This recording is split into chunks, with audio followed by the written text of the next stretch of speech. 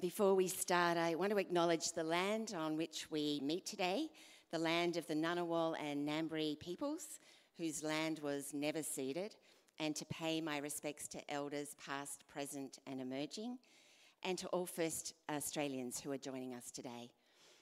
Well, good afternoon. I'd like to welcome you to this session on transforming the care economy, policy, delivery and justice. It's great to be here with such an esteemed panel and with so much interest and expertise in the audience too. So thank you very much for joining us. And I'll start by providing some context to this session. During the COVID-19 pandemic, like many of you, we noticed a significant uptick in both paid and unpaid care. Women and girls were especially affected due to dominant patriarchal gender norms, which place the expectations of caregiving almost entirely upon them.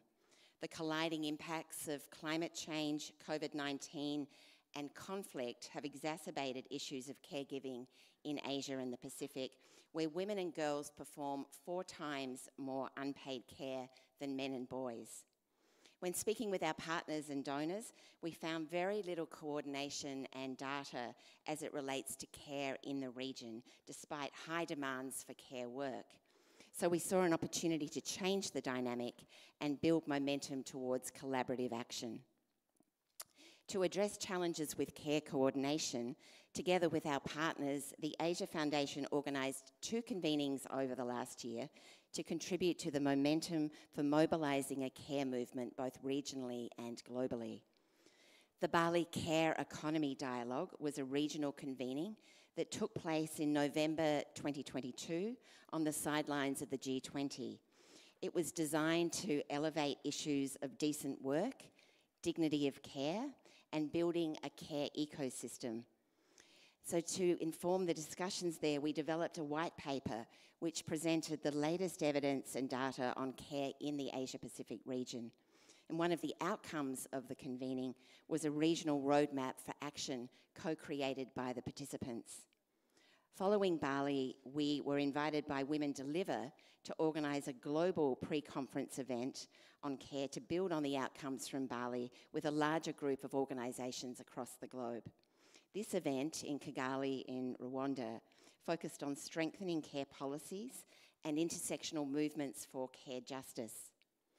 And one of the findings from our white paper was, unsurprisingly, that Asia and the Pacific are extremely diverse across incomes, cultures, infrastructure and development when it comes to the care economy.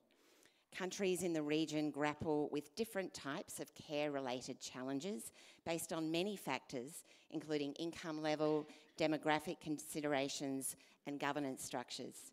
So, for example, countries like Japan, South Korea, and Singapore are experiencing large ageing populations and low birth rates, which is leading them to prioritise elder care, whereas low and middle income countries like Indonesia, which still have a large youth population, are prioritising issues like childcare. In the Pacific, however, virtually no data exists and policies are more nascent. Across all countries, we also found that care-related migration is a big issue and domestic work is a large source of migration, even more so than in other parts of the world. These convenings help bring together a diverse group of people working on issues of care, and the white paper helped establish a common set of facts and principles. We've also been socialising the issues at other convenings, including APEC and ASEAN-hosted events on the care economy. And we've supported country-level convenings in Malaysia, Mongolia, Fiji, Thailand, and the Philippines to translate regional-level advocacy to national-level action. In terms of next steps, in collaboration with our care partners, we're currently in the process of synthesising the insights and recommendations that emerged from Bali and Kigali and the other regional convenings on the care economy into a zero-draft global roadmap for care, hopefully with agreed targets. We'll then conduct consultations to refine the document further before socialising it at large decision-making forums such as the G20s, the G7s and APECs. We hope that this document will be used to inform care priorities across government, civil society and the private sector. And this is crucial since, as we know, there's a care tsunami headed our way, and we need an ecosystem approach to strengthening care policies, delivery systems and movements for care justice. And all this work is starting to pay off. At the Bali Care Economy Dialogue, the US government announced that it would join the Global Alliance for Care. Recently, the Malaysian Prime Minister announced the care economy as one of its top priorities. The Canadian government is committing new funds to address issues of care in Asian countries as well as in Africa. And there's growing interest in a civil society global care fund. So with that overview, today's session is focused on how we build on this momentum. Most of the panellists here have engaged in one or more of the forums that I've mentioned and have been leading critical work to advance access to childcare, elder care and disability care. Or they've been focused on mobilising funds to invest in promising models or engaging in advocacy to strengthen care movements. According to a recent report from Pivotal Ventures, paid care is a $648 billion sector, and unpaid care is valued at approximately 10% of global GDP, and that's $11 trillion US. Given this, how do we shift power, policies, money, voice and norms to ensure that women and girls don't continue to carry the burden of unpaid care and ensure that care workers have access to decent work and wages and that people have choice and dignity of care? What actions are needed to build a resilient and inclusive care ecosystem in the region? This session is designed to explore these questions and to help translate insights into action. So with that introduction, it's now my great pleasure to introduce our speakers. Nalini Singh, to my immediate right, is the Executive Director of Fiji Women's Rights Movement with decades of experience in leading important work to advance women's rights and gender equality in Fiji and the Pacific. Susan Neo, in the middle, is the CEO and founder of LoveCare in Indonesia, a dynamic platform for matching verified care workers and families needing access to care. And Akshat Singhal, on my far right, is the co-founder of Gender Lab in India, a youth-led movement focused on transforming gender norms, including care norms, through school-based and fellowship programs. And I'm Jane Sloane, and I'll be moderating this session. We'll start this panel session with you, Nalini. Fiji Women's Rights Movement participated in the Bali Care Economy Dialogue and subsequently the Pacific Care Forum in Fiji. Can you share some of the priority issues and actions from a Pacific context that emerged from these convenings, and also more broadly from Fiji Women's Rights Movement's own work and advocacy over many years? Thank you, Jane. Warm Bula Vinaka to everybody, and I also acknowledge the traditional owners of the land that we are on today. So for those that are not familiar with the Fiji Women's Rights Movement, we are a national feminist organization that's committed itself to removing all forms of discrimination against women through institutional reform and attitudinal change. But let me say that it's not just FWRM, but we, together with other women's rights organizations in Fiji, have been at the forefront of pushing for the recognition, reduction, and redistribution of communal and domestic care work for decades now. Women, we all know, do the majority of the unpaid care work in Fiji, while we are averaging about 34% of paid work, and that's the context we are in right now. So for us, the question then becomes a little different. It's more so in the sense of where are we putting our women in if we're talking about employment. If women are already overburdened with unpaid care work at home and in their communities because of their gender roles assigned to them, is creating paid jobs in that same sector the only alternative? If it is, then how do we make sure that we mitigate the vulnerabilities our women will venture into when they do the paid care work? And how do we drive in the message of redistribution of unpaid care work at home if we are, sending our women to fill that gap abroad. We are not redistributing and changing the unjust system in that. So our key priorities from the Bali Care Dialogues and Pacific Care Forum in Fiji are, in three basic points. One is understanding the context. So for Fiji, in the Pacific Island region, it's patriarchal, in terms of norms and values, and that seeps through into institutional structures and even our economy. The manifestation of this is seen where women's economic empowerment and participation in the labor market is very poorly represented, and it is largely influenced by social and cultural norms. So I think when we are talking about the care economy, we must have this lensing and context in mind. Where are we right now?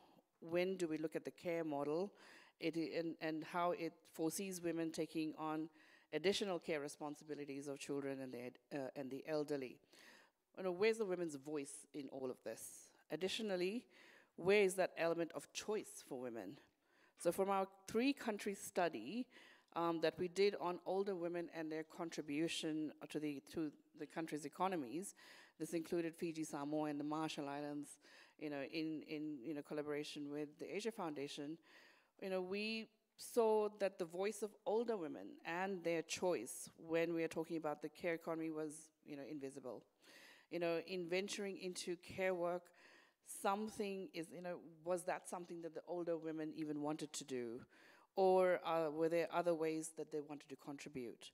And we must also ensure that when we are talking about care work, that it doesn't end up only increasing more care burden on women. So it's very important to talk to women about this. It's not just about the money, it's also about that equation of how much care work burden are we adding onto them. And finally, as you said, Jane, the care data. So for us at FWRM, any advocacy work we do, we try our best to link it to evidence-based analysis and data. So one of the key reflections from the Bali Care Dialogue and the Pacific Care Forum in Fiji was that, we have limited to no data available when we are talking about the care economy in the Pacific Islands. And from our research, we note that there are a lot of retired and older women from Fiji who are venturing into care work abroad, and they are undocumented.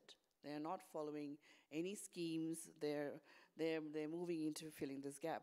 So the question then is, what kind of security do they have? What health insurance, for instance, schemes do the older women have, knowing very well the myriad of health issues older women go through themselves, and the fact that we don't talk about half the issues, including menopause. Human rights vulnerabilities. It is also showing that women work all their lives, earning for their families, but come retirement, they have little to no income security in old age, which is what is driving them back into doing this work in the care economy and back into the workforce again. And often, that's not what they would like to be doing. Yeah, I think you've made so many important points in what you've shared, and I think for me, it again really underscores the importance of investing in feminist movements, feminist rights organisations in the Pacific. I know that it was a conversation with you, Nalini, where you said, we just don't know what's happening to older women. We need that research.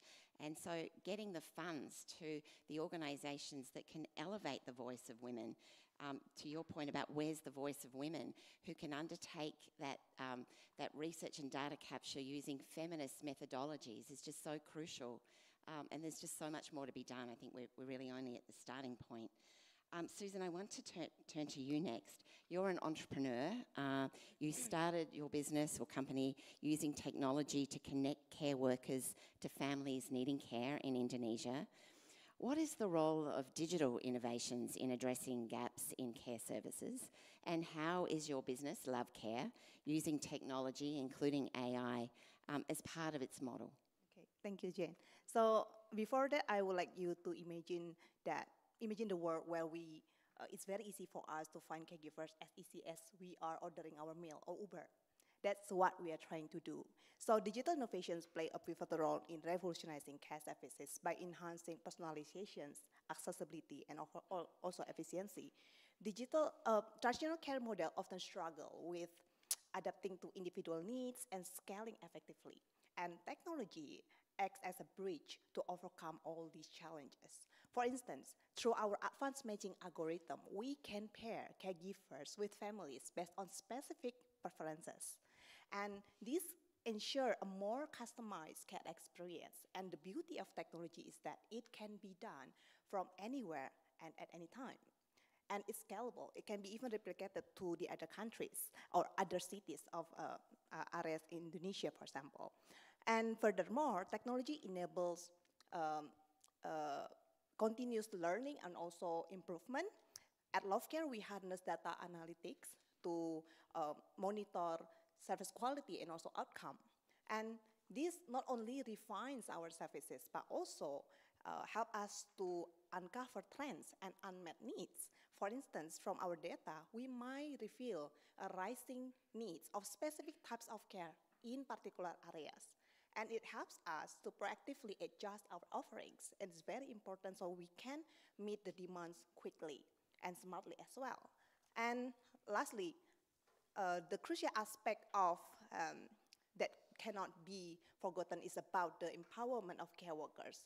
Our applications provide the care workers with the comprehensive support system, including access to job opportunities, and as well as client reviews for better improvement, and point and rewards to encourage better performance, as well as efficient digital payment method. This not only increases the quality of care services, but also it helps them to make a better decisions in their life, not only for the care workers, but also for the patients. And this also can help us to make a better system to help both of the parties. In essential, at LoveCare, we utilize technology not only for the sake of innovations, but as a means to help the both sides, to overcome the needs of both the providing the care and also those receiving the care. And talking about AI, everybody's talking about AI and even using it. And LoveCare also embracing AI. But we are not only using AI just for following the trends, but we see the positive impact of AI. We integrate AI into our system to build a better and smarter matching system and even reporting system that can be used for users to make an even better informed decisions. Our ultimate goal is to transform the care economy and where we can help to fulfill the needs of both receiving care and also those providing care. Yeah, I think what's really powerful about LoveCare's model is the fact that families can be given a range of care worker profiles to be able to choose, and then care workers are also given that all the social protections through that technology model. So as you say, you can respond rapidly, and the fact that you're responding to different forms of care rather than just prioritising one form of care. And also, I didn't know this before I spoke with you the other day, Susan, but you can provide care to a family for 1 hour or for a year, and so it's very flexible. And you even have dementia care specialists, some of the areas where we're seeing a really rapid rise as well. So it's a powerful model. Akshat, I want to turn to you next. Have to remember to just keep the mic close here. Gender Lab is a phenomenal youth-led movement working with young people of all genders to change gender norms, including care norms. Can you share more about how you're doing this? Thanks, Jane. And just before I start to visually introduce myself, I'm a tall person with long hair and short beard, and I'm wearing a wheatish shirt with black flowery print on it. So yeah, thanks everyone for being here, and thanks Jane, Nalini, and Susan for doing what you're doing. There's lots to learn from there, and yeah, it's a privilege to be here because I'm as a man speaking on a subject on care, I feel, and I say privilege because I literally like built my career on the unpaid care work of my mother and sisters back home. And I think it's important to acknowledge that before I start speaking anything on it. And secondly, yeah, I think as men, it will be important for us to really understand and recognize the systemic, invisibilization of unpaid care work, and which is one of the objectives at the Gender Lab, where back home, where as a non-profit, we are trying to empower adolescents and youth to shift gender narratives by building critical thinking through our grassroots programs.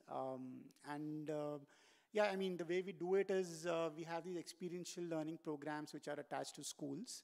So we have worked with about 50,000 adolescents over the last decade or so with around 200 plus schools in both urban and rural geographies. Yeah, the programs are based on experiential learning format where we combine classroom training with community service. So girls and boys go and take up issues in their own communities and in that process learn about themselves. Yeah, I mean, our programs are right now segregated because we're working with school systems, and we feel it's important to start our conversations with girls and boys separately. And yeah, that's where we have been doing these programs. And one of the other programs that we run is other fellowships, which are for people of all genders. And also, while working on this, doing this work, actually it originally started with the objective of building leadership skills, agency and voice of adolescent girls. But soon we realized that we need to also engage boys and men in this entire conversation of gender equality. So yeah, it was easier for us to roll out a program with boys as well. And later on, we added a program called How We Raise Our Boys with Educators. So we are doing this in 10 languages in India because it's important to have these conversations on gender, masculinities, and sexuality with educators in regional languages as well. So I think we do a lot of like different programs, but I would like to just stick to one specific aspect of our programming, especially with boys, which is around care work, because our program with boys talks about, so we try to deconstruct this entire idea of gender and sex. We talk about notions of masculinity. We talk about violence, unpaid care work, and so on. And we use a lot of like creative tools, videos, etc., to do these conversations. And yeah, I mean, I think the way it sort of looks is that through the program, these boys would sort of make small groups, and then they take up issues in their own communities or schools. So, and then they look at these social issues through a lens of gender. So it could be a project on bullying or corporal punishment. So issues that affect us or others, or even a project around unpaid care work. So for example, a group of boys felt that they used to be teased because they would freely talk about doing work at home, and then they prepared a small play around it to talk about it. So yeah, I mean, boys take up these small projects in their communities. But yeah, I would like to share some of the learnings that we have had through this work, and like we really intend to create an enabling ecosystem to transform the ideas of masculinities. And what we have learned is that we need to really create safe spaces if we want to understand, if we want to really shift the understanding of care with boys. Because in these safe spaces is where we can open up the conversation of patriarchy and power with them, right? Because we cannot talk to them without them realizing the power and privilege they hold. Secondly, I think we have learned that it's important to build this language of care and violence with them, because the moment they get a language, they're able to identify it as well. Thirdly, we cannot do this in isolation. So we cannot just go and talk about only unpaid care work. We need to do it in conjunction with other issues or other ideas of gender, masculinity, sexuality, and so on. And also, I think we really need to start early. We need to start early and to be able to shift these norms and build a community of peers where boys can really normalize unpaid care work. So yeah, because this would also involve engaging with them on broader range of issues and building leadership in them to challenge gender norms in everyday lives, because only if they're able to embody this and practice on an everyday basis, they'll be able to shift it. So, and lastly, I just want to end this question with is that we need to also engage fathers and educators to be role models and enablers for the boys to build these essential mindsets and life skills. Only then we'll see some transformation happening, because all by themselves, it's not easy to go back home and start shifting these norms. So yeah, that's where. Thanks so much, Akshat. I wish there was a gender lab in every school in every community, because I think this work to change gender norms around care is so necessary, and your approach is so powerful. If you get the chance, I encourage you to go online on YouTube and check out some of the gender lab videos. So Susan, how did you mobilise funding for LoveCare? And what do governments and the private sector need to do to make it possible for innovations like LoveCare to grow and expand in other contexts? Okay, in the initial stages of LoveCare, we embraced the bootstrap mentality, funding ourselves to build a resilient and self-sustaining business. By reinvesting our earnings, we focus more on building a robust platform that exemplifies the potential of digital technologies in care economy. But then we also receive grants from the United Nations of Women, where we are one of the winners of the program. And also after that, we really focus on building a stronger and prove our concept in the market. And today, having a strong foundations and proven concept, we have finally opened the doors to the external funding to scale our impact to the other regional areas. And look, the history of our self-funded history sends a powerful message really to our potential investors that we are committed. We are really committed that we are also, using our own pocket money to invest in the company. And also we are scalable and ready to be expanded, also elevated to the other countries.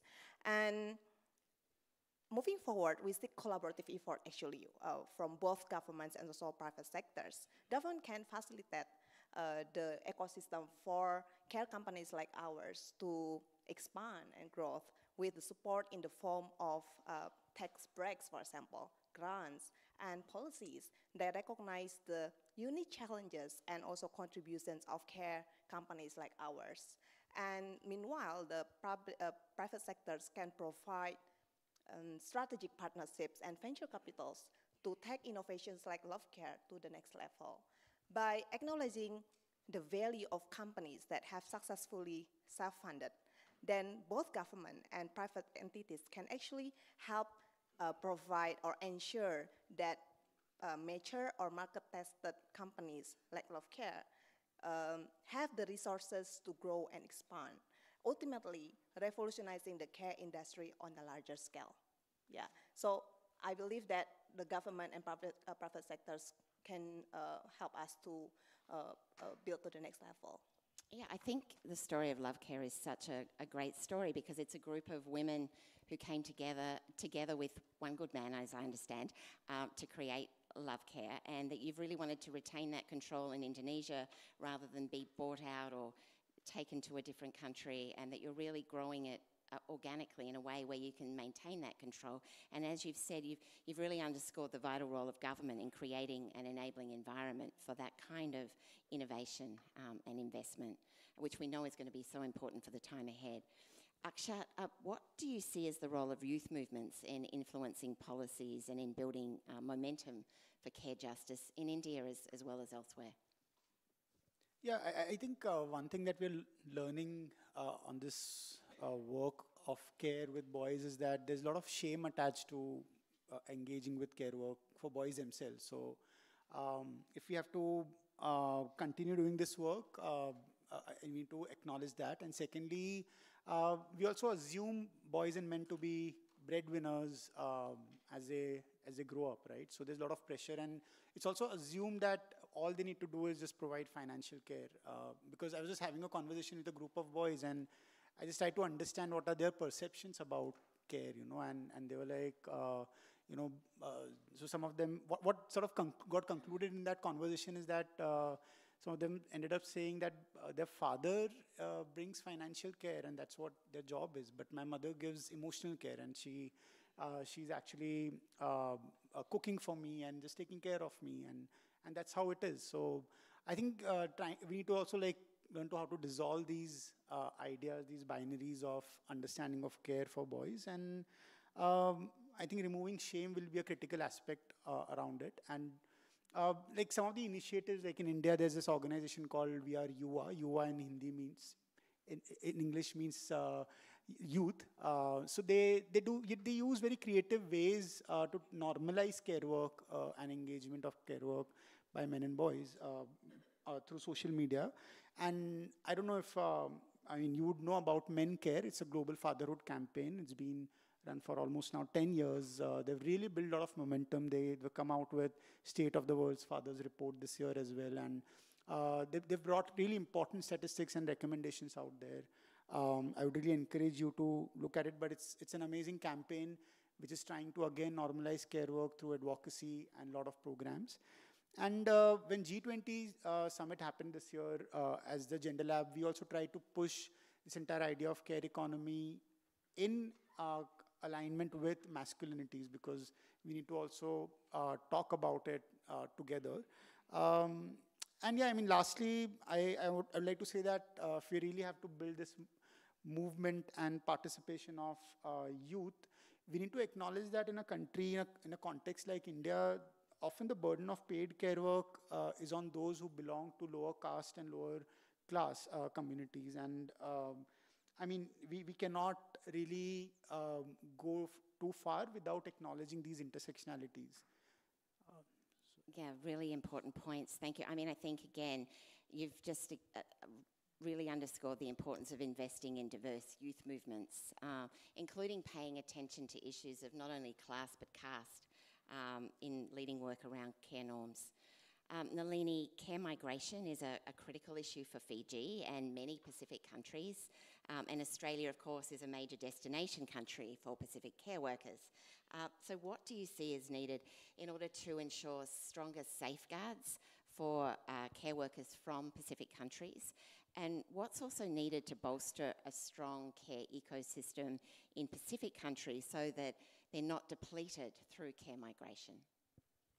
Yeah, I think my colleagues and friends who are from Fiji will agree the way, or the haphazard way in which, you know, the migration for work in this area and others has happened in relation to migrating for, you know, short-term work or seasonal work, as they say. So there's a lot of learnings from, you know, the different sectors. I mean, I think the first thing that needs to happen is this industry needs to be carefully regulated.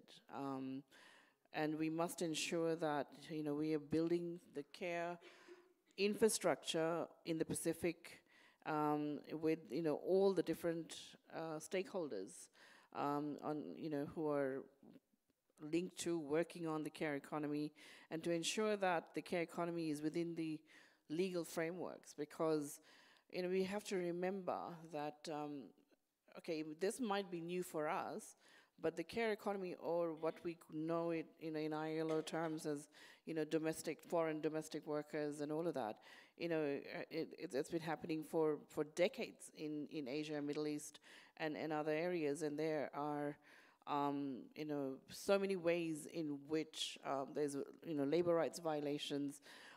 The work is done in the private sphere, so, you know, where's the jurisdiction for legislation and security? All of that, you know, comes into place. So there is a lot that has happened in the world, and so we must use, you know, the good and the lessons learned, you know, in terms of building our own frameworks for our context.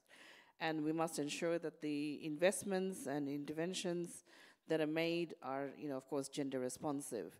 Second would be training and awareness raising, you know, so it's not just training, you know, on the work requirements, but interlinked through everything else that life is about, you know, so we're talking about, finance management, how to live abroad safely, how do you get integrated back home when you return, how do you understand the laws of the country you are going to, issues of violence in the workplace, and where to seek help from when you need it, all of these questions and more, and what we have seen in countries that I don't even think it's half a day training, it's just hours or so, you go and listen to a seminar and then you're off.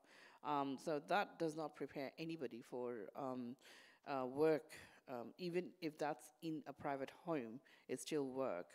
And in reference to the 3-country study that we've done in looking at older women's contribution, we need to make sure that there is compliance that way to international standards as well. And the one for older populations is the Madrid International Plan of Action on Aging, or MIPA.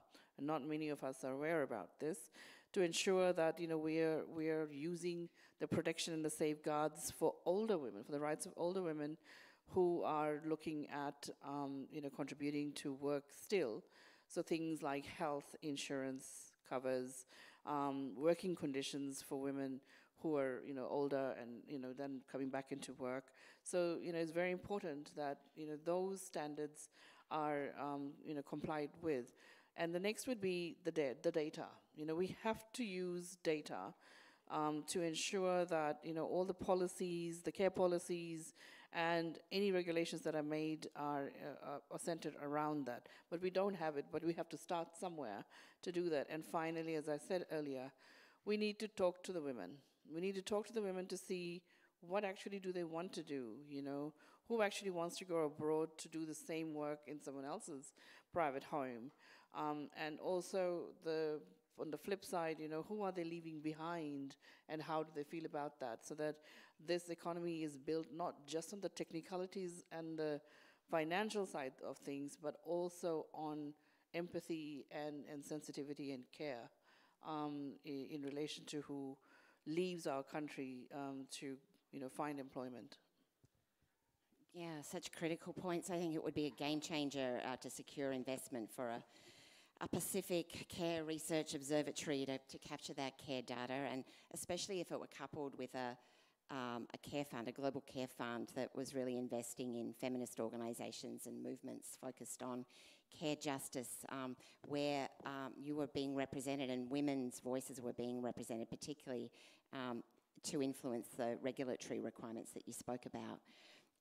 Susan, we're seeing much more government investment in childcare than in elder care and disability care, also because childcare is seen as a positive investment in future generations, whereas long-term care is often seen as a deficit model. We also know that with an ageing Asia, there's a need for more investment in long-term care. What do you think is needed for greater overall investment by both the public and private sectors in elder care and disability care?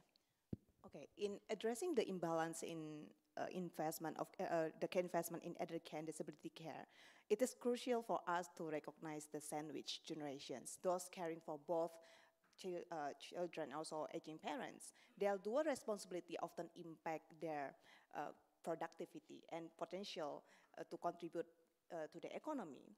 By providing support in elder care and disability care, we are actually empowering these generations to contribute more effectively to the economy. Yes, childcare is an investment in our future, but elder care and disability care should not be seen from a deficit lens. Instead, we have to view it as an equally positive investment in the quality of life and dignity of our populations.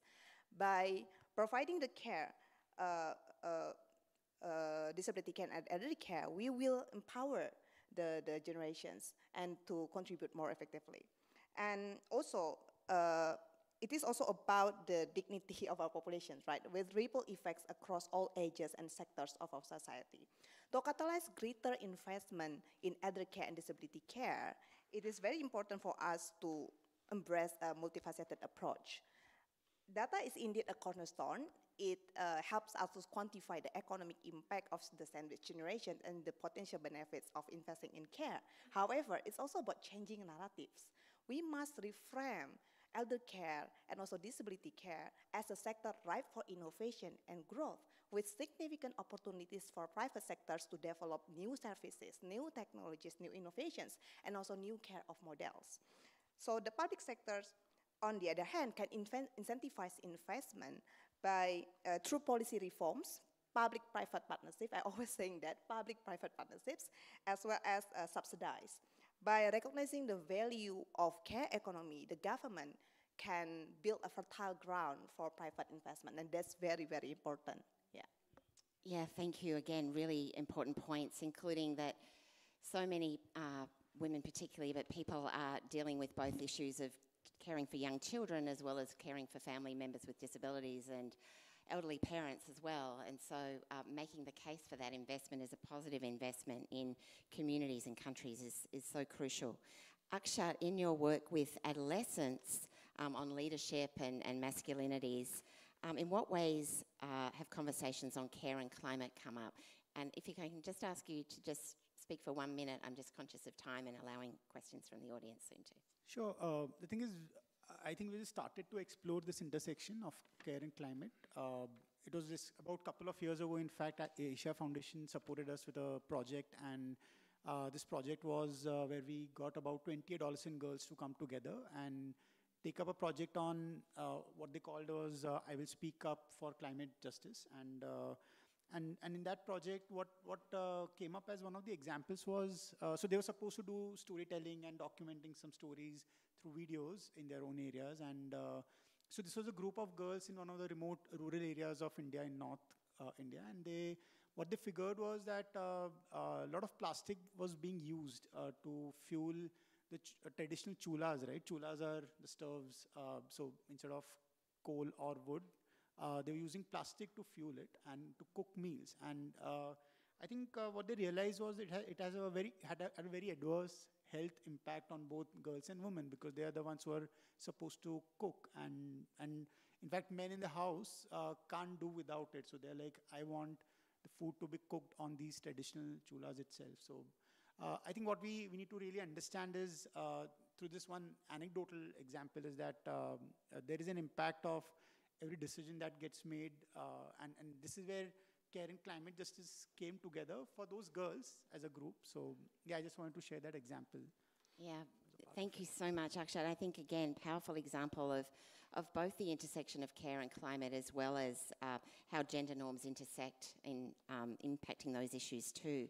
Nalini, you've worked in the feminist movements for so many years, so many decades. What does care justice look like from a Pacific context, if you can share that briefly? As I said, when we talk about care, or unpaid communal and domestic work, it has a woman's face. And when you flip it to the paid care work, but it also has a woman's face. It is changing slightly with the level of qualifications that are added to it now. So we see, a shift in the nature of who provides what kind of care. So elderly, maybe medical care in the homes, etc. Is shifting a little bit, but not in the majority. So for us in the Pacific, when we talk about care work, it is a woman's face, and it is in the predominantly in a context where social norms and practices, all the stereotypes and discrimination, patriarchy, gender-based violence, very high in the Pacific.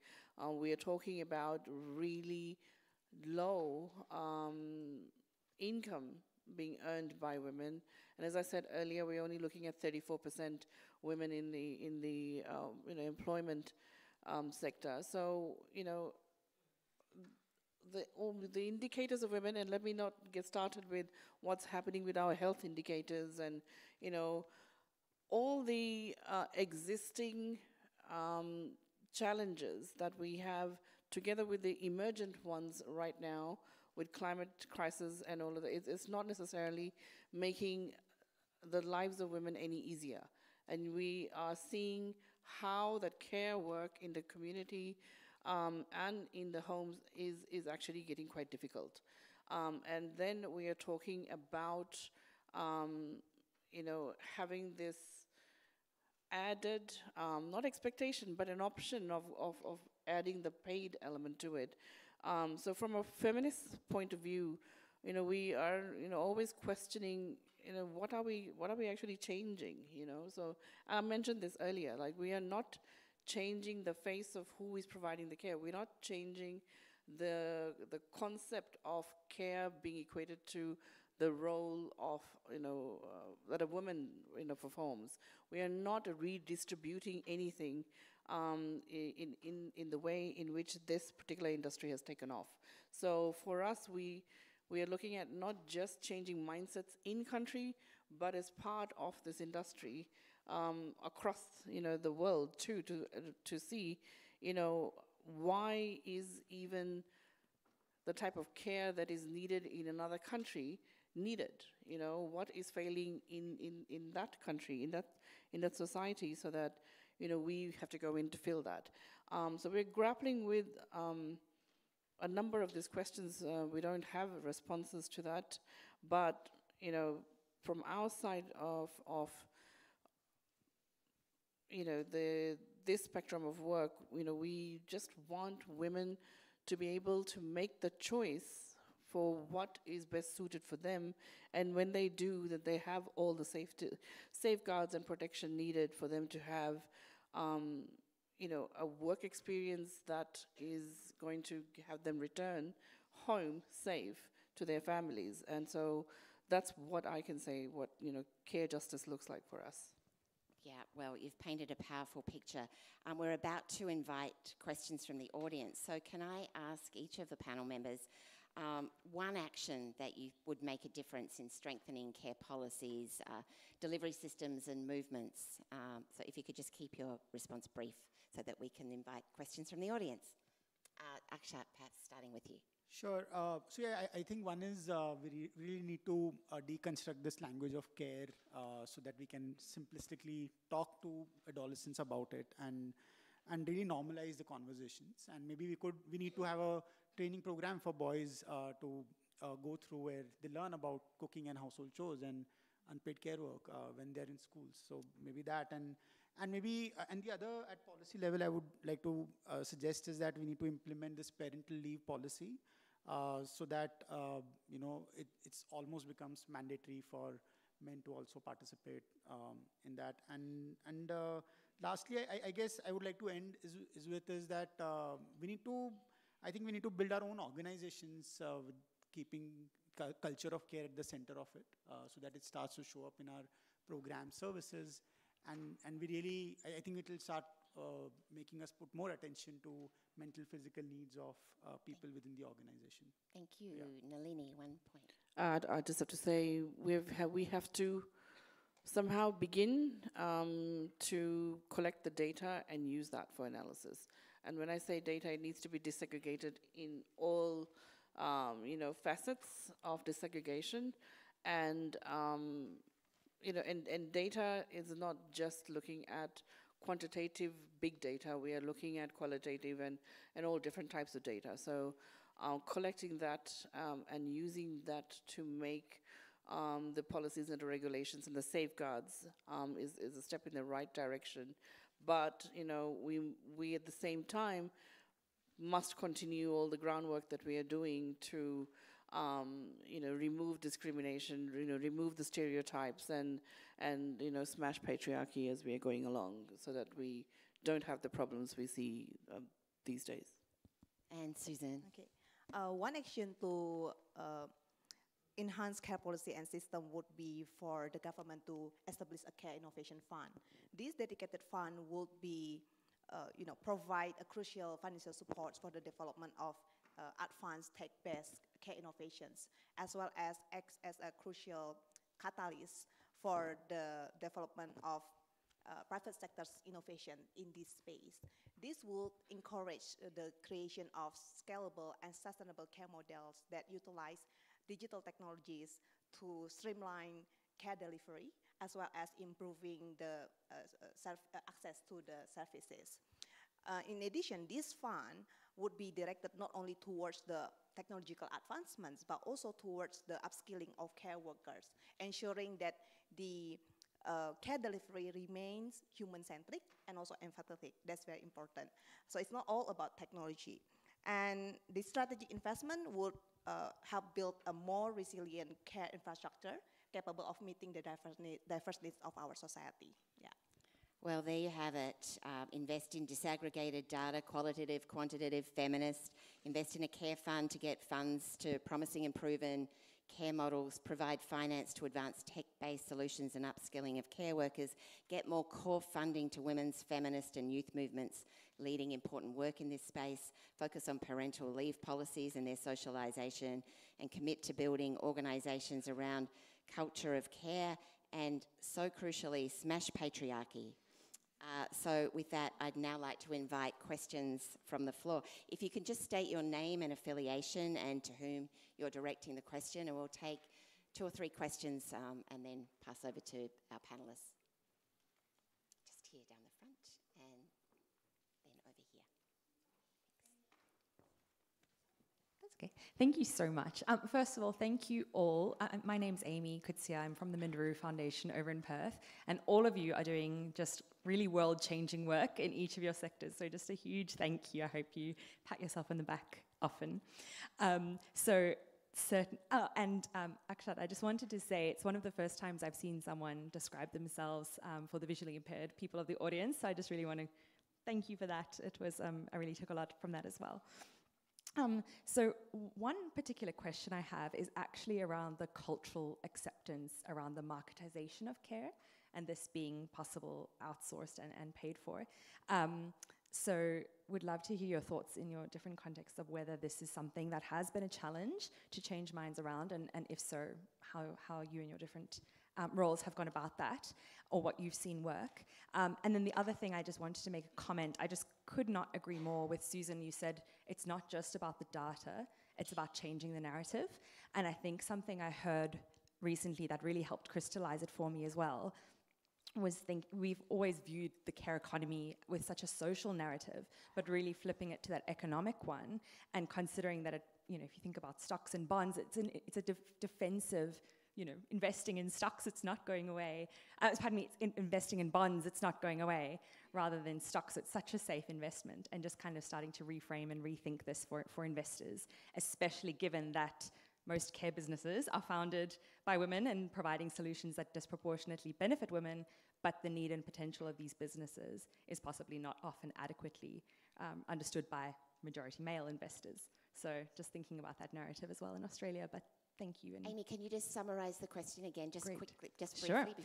So it's around the cultural acceptance of the marketization of care. Please, would love your thoughts.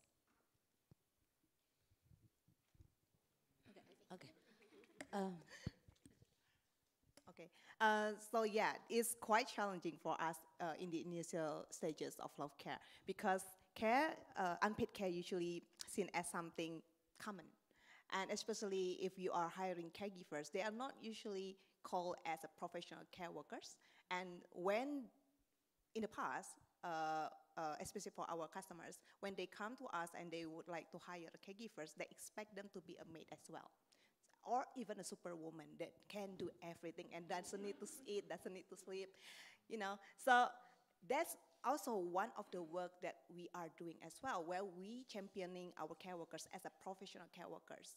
And we also make a very defined job scopes, like what can be done and what cannot be done by the care workers. And once the clients, they have to follow our regulations in order for them to be able to use our service. If they break the rules, then we are not providing them the service, we're rejecting them. That's something that may be unheard of, because some of the startups, they would like, okay, I will serve you, at, the customer's the king. But it's very important to build this business with a long-term view, where we need to earn the trust from both sides, not only from the patients or clients, but also for the care workers. We have to think about their career, because become a care worker is not a sexy or, like a dream. I would like one day become a caregiver. No. Because it's not something that been, become like a prestigious, like a career. I would like to be that one day. That's what we are doing now at LoveCare. We make this job become sexy again by providing trainings, providing career advancements, and even like providing them with a better payment. And of course, job scope as well. Yeah, I hope it answers your question. Nalini or Akshat, do you also want to add to what Susan said before we go to the next question? Yeah, I mean, this is why I keep saying that it is very important to keep talking to women, because this option of going abroad to provide care comes in a vacuum of not having quality jobs in country, and it's often seen as the last resort or the only option.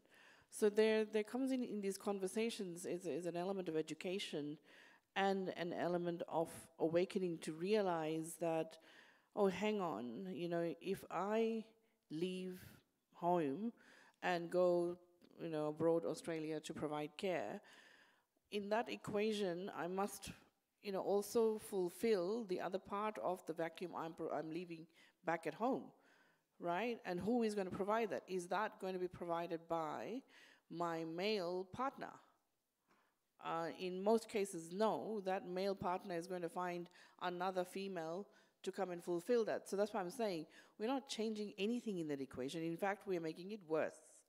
And whether that person coming in to fulfill the other half of the equation is going to be paid or not paid, or how it is, because in our communal system, we don't go into that. We rely on generosity and get rewarded with a gift in the end, and it's expected rather.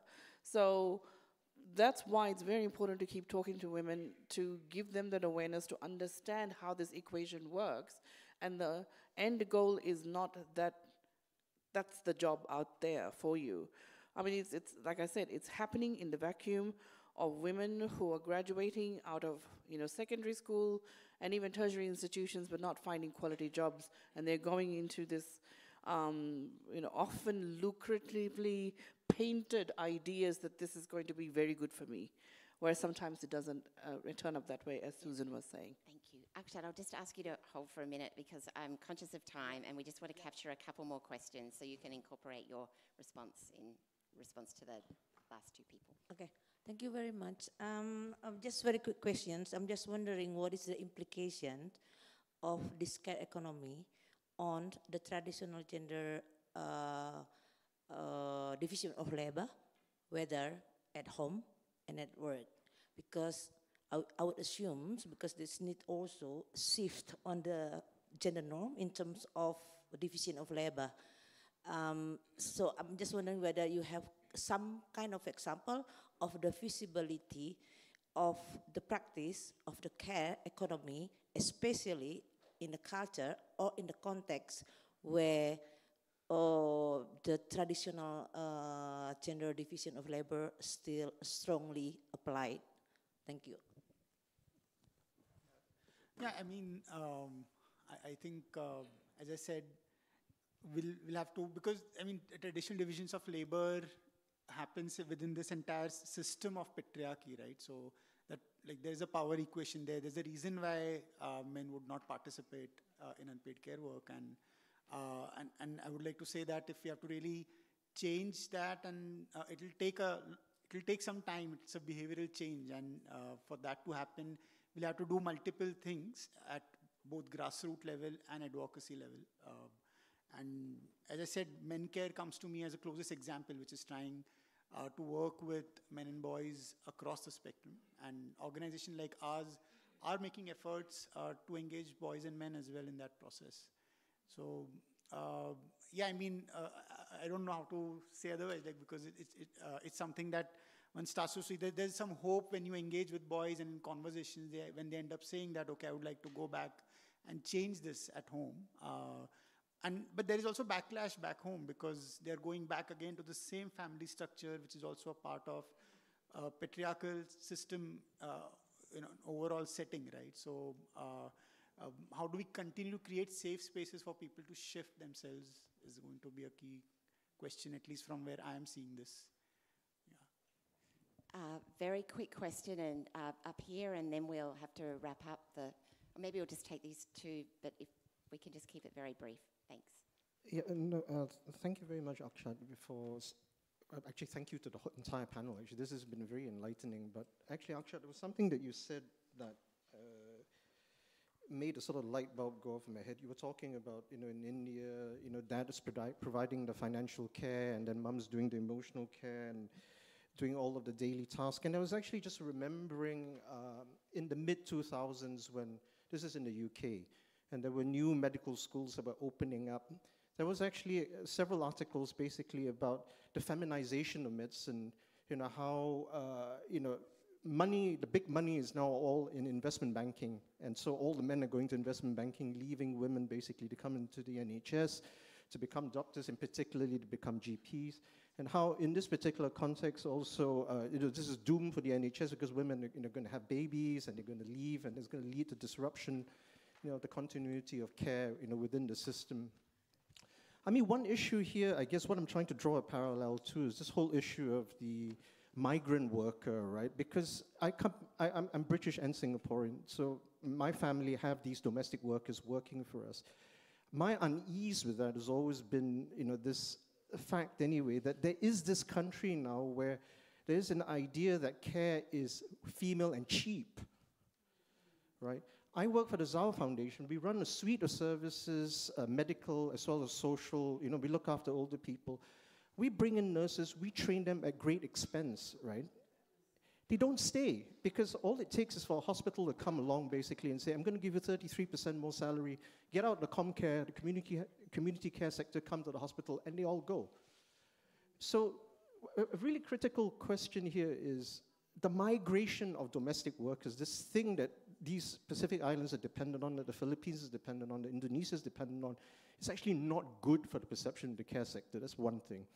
The second one is how do we, I know it's been a bit discussed here anyway, for men to participate in this, I mean, given all the patriarchal problems that we do have in the construction of society at the moment, it's a bit like that UK NHS debate anyway.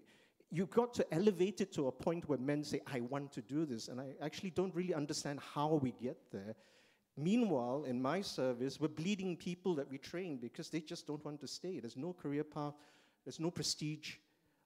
It's a real struggle. So it's kind of like all these issues are kind of tangled up together. So I'm not really sure I'm not really sure what the question is. I'm just simply saying this is a little bit complex. Well, the good news is I've been told we still have another 20 minutes, so that's good news.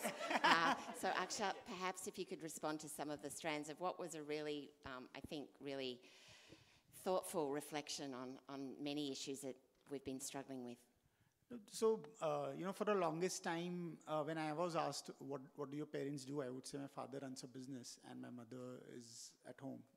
So I didn't even recognize the work that she was doing. And if I have to really look at her CV, if I have to make a CV right now, she will have about 55 years of work experience where she's at least cooked 1 million, I calculated once and I realized she cooked at least 1 million rotis, Indian breads, over her entire life span. So I'm like, I don't even recognize it as a work. So the struggle is, how do we first get people to recognize, and especially boys to recognize that there is work happening? Because, some of them would actually end up pursuing the glamorous career of being a chef, and they'll be okay to cook at scale in a hotel for people, but they would not go back home and cook for the family. Or maybe they would take up housekeeping job or same care work. The moment it's paid in a good way, it's glamorized, you're able to do it, but you don't do it at home. So I think my as a response to that is the struggle is how do we create, make people understand that that's work, that's real work happening. And for all you know, most of us have built our careers on that unpaid care work happening at home. It's invisibilized to that extent, I feel. So we have, sorry. Yeah, I was just going to say, like I was saying, the face of care work is a woman's face.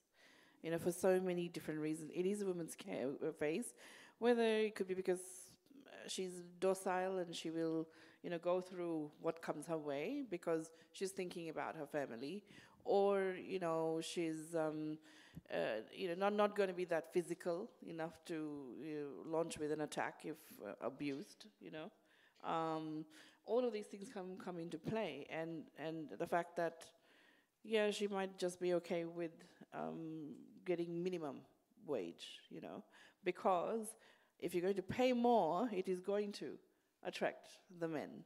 Because why are more men chefs, you know, or are studying to be chefs and getting paid that much? You put that kind of money into care work, the equation's going to change tomorrow, right? They will come in and take that because it's a different level of thinking that goes into who picks up that job. And I think where we have been struggling with, and this is the kind of work that I was doing when I was based in Asia, was getting governments to recognize domestic work as work and using the terminologies that are, you know, sort of agreed upon by, say, ILO, you know. It's domestic work. That's the correct term, and it's domestic workers. So if you turn that into maid or helper or something like that, you are taking away from that profession, you know. And the first thing to do is to have domestic work recognized as work in our legislation. Then we add into, you know, recognizing it into remuneration in our calculation of GDP or whatever you said, it's 10% of, you know, global GDP. Have that recognition in there, and, you know, then we move ahead in terms of providing protection. You know, not only for those that are paid to do this work, but also those that are not paid to do this work. Otherwise, you know, we are not going to move forward on this topic anyway. And this has been happening for decades. Yeah. I mean, what's interesting in India now is that in some states, they're actually providing household payments to women in households, but they're doing it because the men have realised that women are becoming more powerful in voting, and so they're doing it as a voting tactic to be able to get more women to vote for them. And so, you know, that's another form of transactional policy making. I'm conscious that you've been waiting patiently for a while. No, it's okay. First of all, I apologise for running out halfway in the middle of it, so if my question was kind of answered, that's okay. So we see now with what Australia is doing for foreign aid and in the Asia Pacific region is changing a lot, especially with the new development policy framework coming out. How do you see the sort of future of the care economy in the Asia Pacific region being sort of influenced by this new framework and this new way of thinking that Australia is trying to really proposition in their aid deliverance in the region? Sorry, can you repeat the question? I didn't fully get it. So with the new direction of Australia's aid deliverance, of the new policy framework that they're propositioning, how do you see the care economy being impacted in the Asia Pacific region going forward? I'm just going to be very simple about it. It's always a two-way transaction. You know, we get a certain amount of aid for gender equality, climate change, etc., and then we know that somewhere on the in that timeline we'll have to be doing something back for Australia. We know that, and in this case, it is sending our workers across while we ourselves are suffering, and now we are receiving workers from Bangladesh and the Philippines to fill in the vacuum being created by our own people leaving. And we're quite aware of the fact that that's the kind of equation we are going to have with the kind of aid coming in to support the issues that we have. So from my side, I know that's going to be always the play. What do you think, Nalini, about what the Deputy Prime Minister of Fiji spoke about for the opening address in terms of a visa-free Pacific?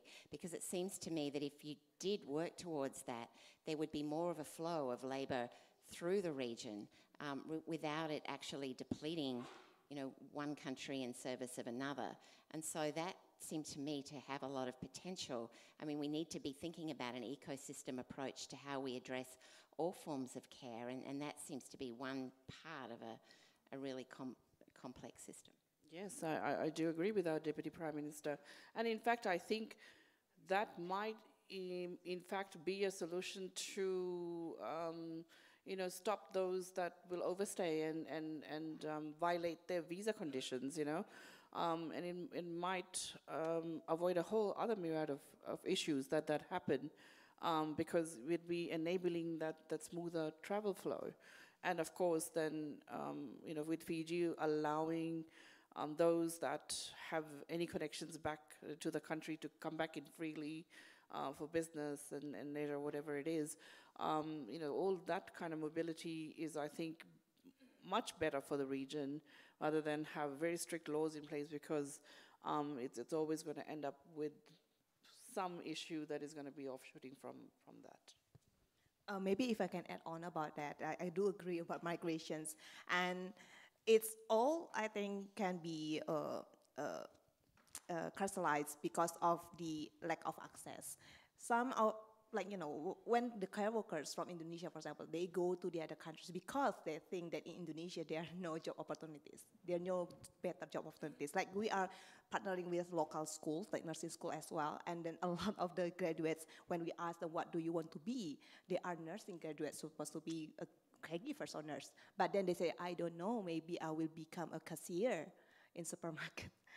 Because they don't know that they will get the jobs. So it's very important to provide the access for them to the jobs, so that between supply and demands, using technology is very easy. Within minutes, you can know that where I will work, and I can have the freedom to choose where I want to work and for how long.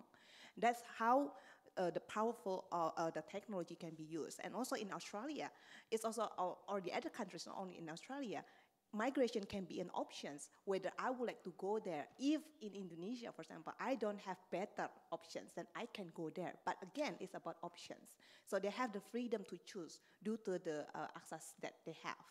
Yeah. We have another question up here. Yeah, thank you, Lenny from Indonesia. Thank you for the presentation. Actually, talking about care economy is very complex. Yeah. And we in Indonesia just since last year under our G20 presidency, we have agreed on one of our priority, which is care economy. This is not only because we are going to close our gender gap on labor force participation rate, but because there will be a job creation if we could have this care economy in a proper place. And for Indonesia itself, in addition what Susan has mentioned, because Susan from the perspective of private sectors and I'm from the government, we are now in the process of developing the roadmap and national plan of action on care economy. And we have already identified that there are 7 issues, among others like daycare, long-term care, and there must be acknowledgement and protection for these care works, as well as talking about maternity leave, paternity leave, and also social protections. And now we are on the process also with the Ministry of Labor on how we could put these care workers to be part of the job classification. Yeah. So if they're part of the job classification, means that they will have a career path. Yeah. And they become the labor force, as part of labor force, and then finally that could contribute to the GDP. And that's what I mentioned before. This will create jobs, and Indonesia has already made some projections on this, that we could create. I think it's about 14 million new jobs if we could do this care economy in a very good way.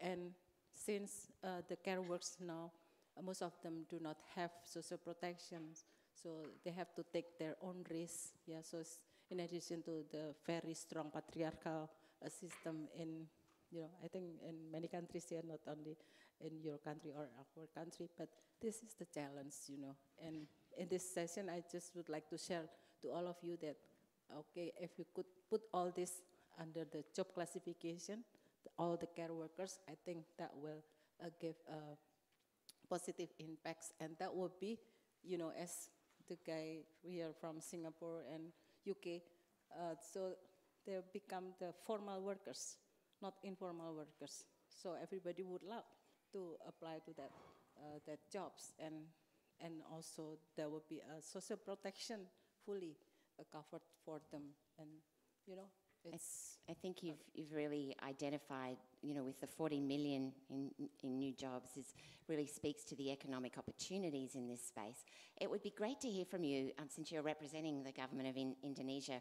I know in other countries in Asia at least, like Nepal, they are adopting a whole of government approach to the care economy. They're involving all government agencies, and it would be great to hear from you about whether that's also the approach that you're adopting in Indonesia, that it's not just led by one ministry, usually Women's Affairs, but that it is actually led by, you know, the Ministry of Treasury and Finance or Prime Ministers, and that it is a whole of government approach to addressing the issue of Yeah, care if I may a bit, actually care economy, this is the first time of the history of our government that now it's already part of our 20 years plan.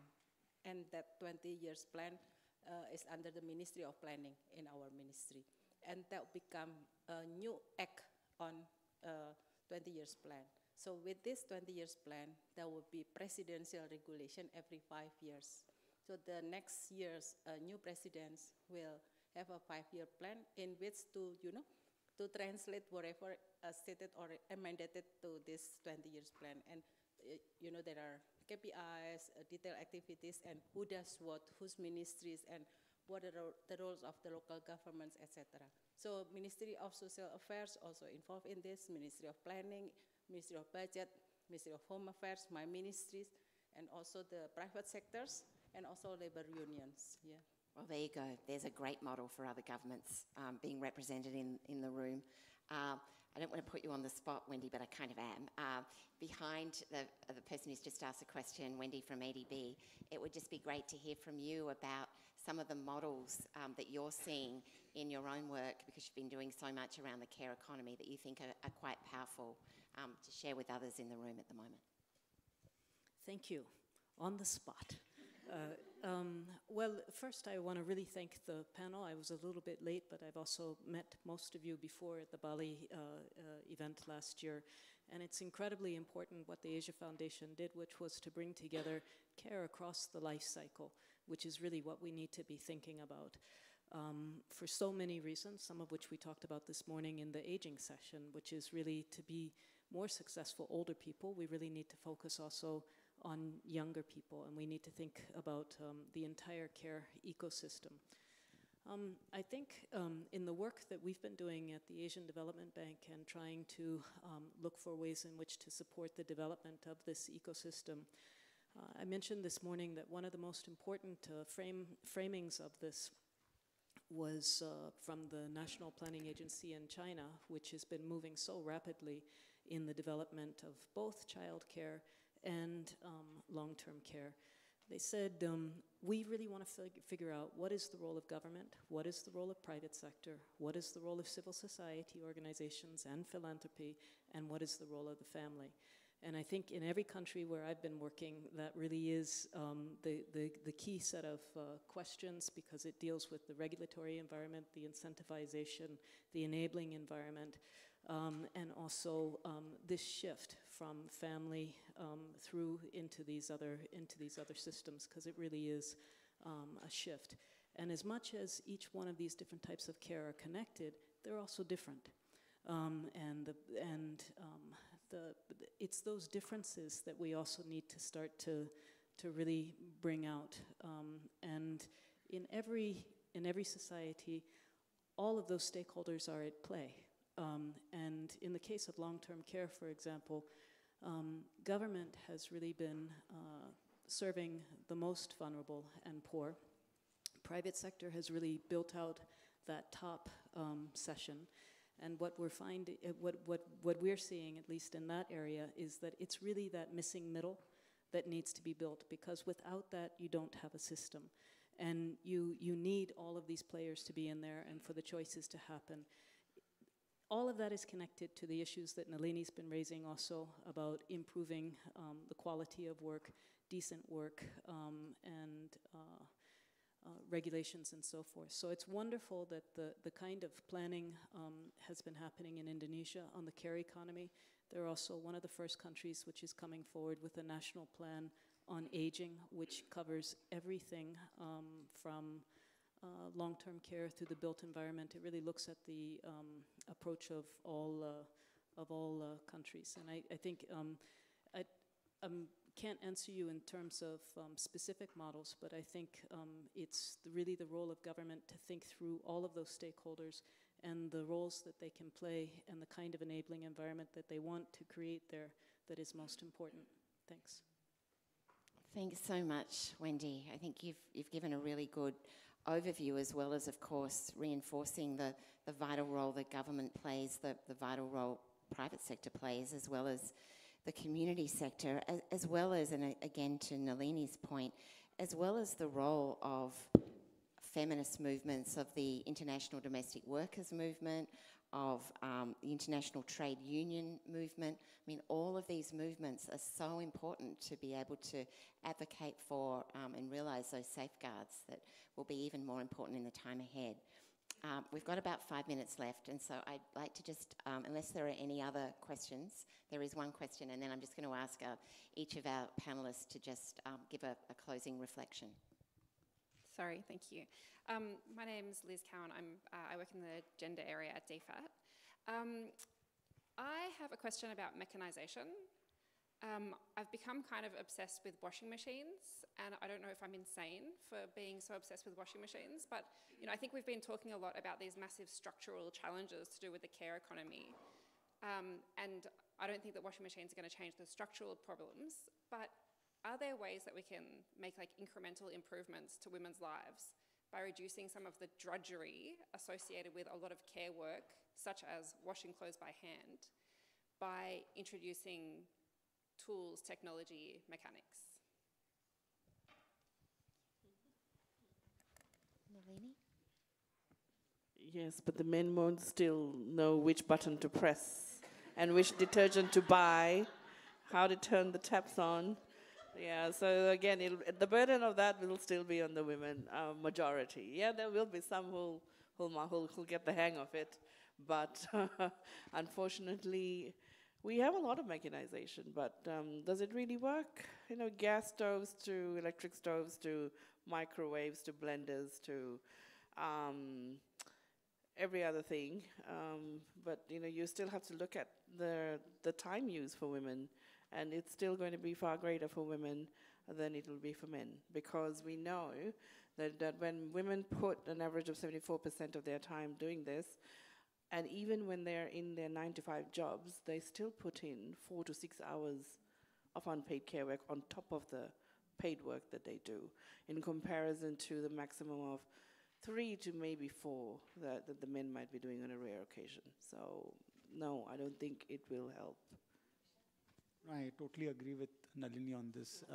I think we could have more and more affordable technology to reduce physical labor, but the emotional labor and mental labor that goes into unpaid care work is not at all even like understood, right? I mean, just the idea of even planning a meal next day requires a lot of emotional labor, and I don't know how maybe we can start using ChatGPT to help plan the menu there, but again, to even go there and use it will eventually, who does it will be a big question, right? And I think I would like to also say that with Men Care, report says that if partners start sharing unpaid care work, it also improves their relationship, quality of relationship as well. So I think it has to be understood from that perspective as well. But yeah, that's my view on mechanization, and I totally agree with Nalini. Okay, Nalini, I must say that I'm also part of the one that cannot press the button. I have no idea how to do housework. So it's all about expectation and also stereotypes. And from the private sectors, especially as a technology startups founders, we see the value of technology in this case, where using our platform, we already set expectations and job scope that if you would like to, the caregiver to provide you what kind of services, basic housekeeping or companionship, feeding, etc. So you have already defined it at advance. You cannot ask them to do that once they arrive at your home, and then you ask them to do beyond what you have already expected in advance. So what we've done is that you have to define your expectation advance, and then the care workers, when they look at your request and they agree to provide the service, then they will willingly provide the service. So it's all about access again, and also opportunity and freedom to choose and to receive. And another one is about limitations. Limitation is like not only about the job, but also about the working conditions, for example. To make their livelihood, to improve the livelihood, it's also about you have enough sleep, you have enough food to eat. So we also define that in advance. Our workers need to be able to sleep minimum 6 to 8 hours a day. We have to define that clearly. Also, they are entitled to get proper meal 3 times a day. We also define that because some people still believe that the care workers don't need to eat or don't need to sleep. You see? So it's all about education, and it's all about the technology where you have all the contract and term of conditions in place. So they cannot do beyond that. They have to be able to, it's all about 2 ways, right? If you want to have a quality of care, then you have to be able to provide the quality of life for the care workers as well. So that's one thing. And then maybe last one is about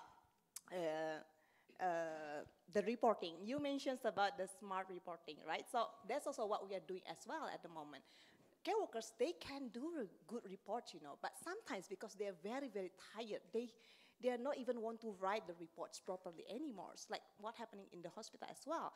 But in hospital, you can do shifting. You work in teams, or in home care, you are alone.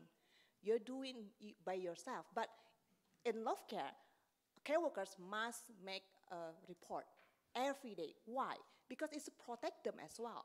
So if say that they are lacking of sleep, from their report, we know something is wrong. So we can protect them.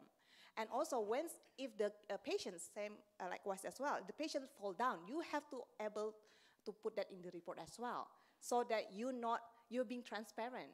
So accident is accident, so you have to put that in the report. But how we think, how to make their life easier, then we develop AI to help them make better reports. So you can put all the, maybe gibberish, not gibberish, but you can use your own way the word, maybe not very sophisticated or eloquent, but using AI, we can help you to organize that to make a better report.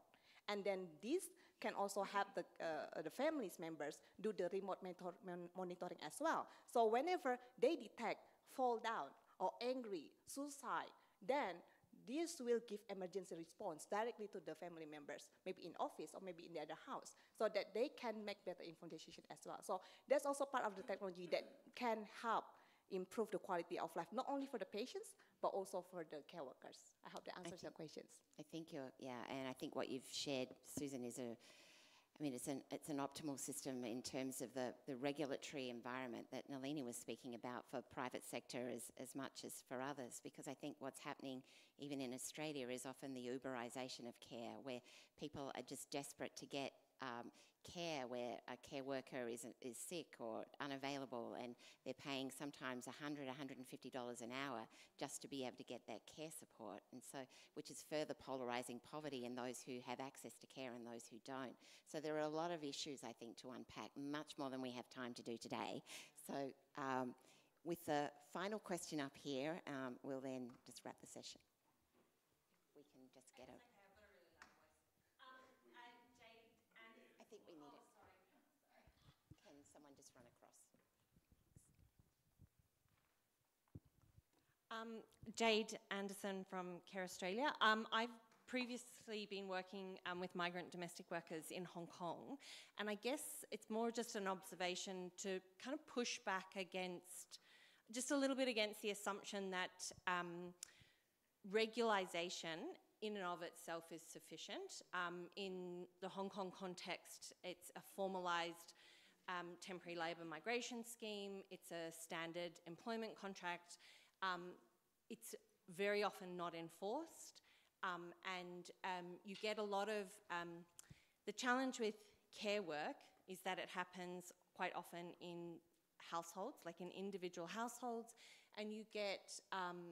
it's a very intimate workspace, and so that you can have things that happen beyond the realms of whatever was agreed in the contract initially, but that just make the employer happy. And because in the Hong Kong context, you have to, the migrant domestic worker must live with the employer, making the employer happy is very important to making the workers' life a lot easier. So I think we have to kind of pay attention to the type of regulation and that intersection of employment regulation with immigration regulation, like where there's tied visas. So yeah, just to add that little bit. Thank you, really important points. And of course, we haven't even really touched on the intersection of care work and gender-based violence as well, which is so prevalent in so many different contexts. Look, if I can ask each of you for 1 minute, just one reflection, and if you could just keep it to one reflection each, and then we will conclude the session. Okay, I had two, but okay, I'll stick to one. Look, we have to look at why this is happening. You know, why does Australia need overseas workers to come in and fill in this gap? You know, in Fiji, where I'm from, why do we have, you know, people who want to move and provide this care work? So we have to dig deep and look at the foundational issues. It is about not having quality employment back at home. It is about not having the social security. It is about not having the kinds of support that your education would be, you know, enabling you to get. So foundationally, we have to fix those first. And we have to see how a person would want to remain in their country and contribute that way. Because I think if you ask these people who are moving for work and say that there is an option of doing this kind of work and getting paid as the same amount of social security, etc., they wouldn't be leaving. Maybe I can give one closing from the technological perspective. So I would like to mention that care economy is all about, you know, like human-centric delivery. But we can utilize really the technology to improve the lives of not only the care workers, but also for the patients. And also, it's about data-driven as well. From the technology, we can collect data, and also it can be beneficial not only for the private sectors, but also for the government to make better decisions, whether this, the platform or the models work or not in certain areas. So really embracing the partnerships with public-private partnerships should be done. During COVID, a lot of people and a lot of men had to step up to take care of unpaid care work at home, but there was also a lot of humor going around it, and there would be a lot of celebration of men engaging in care work at home. And I think I would like to say that we need to stop doing that. We need to stop having fun around it or using language which is not like celebrating as such, because it's work, and also change the notions of masculinities, because that's what will lead to also attacking the root of one of the problem here. So yeah, that's what I would like to end with. Well, that concludes our session today. I think it's been such an important conversation on the critical interventions and innovations required to advance strong care policies, delivery models, movements and ecosystems. I encourage you, if you're able, to join the Global Alliance for Care. It is one way of being part of a strong global movement for justice. And if you can please join me in thanking our phenomenal panel. And thanks to all of you. And thanks to all of you who joined our session today. And let's sustain that momentum for a strong movement for care justice. Thank you.